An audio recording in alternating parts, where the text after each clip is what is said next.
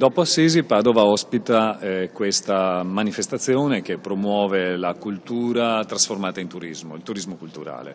La novità di quest'anno è che è stata scelta Padova, in particolare il Salone Palazzo della Ragione, un palazzo storico nel quale da 800 anni si fa mercato, e quindi il Salone, che vuole essere un mercato tra virgolette del turismo culturale, diventa un luogo privilegiato dal punto di vista culturale, ma perché ha anche una storia di relazioni in questo. Ma tutta la città accompagnerà questo momento. Ci saranno espositori mondiali dei siti UNESCO, ci saranno buyers mondiali delle realtà turistiche dei siti UNESCO.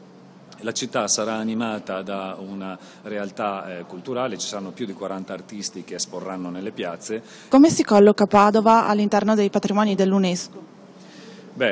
Chiaramente noi siamo una città che ospita già un bene UNESCO, che è il primo ortobotanico al mondo, e adesso siamo candidati, siamo all'interno, già inseriti nella tentative list, come la Cappella di Giotto, che sarà ampliata prossimamente con tutti i siti della pittura del Trecento, quindi Guariento, Giusto de Menabuoi, ma Padova è una urbs picta, cioè una città che ha 10 secoli di affreschi, dal X secolo fino al XX.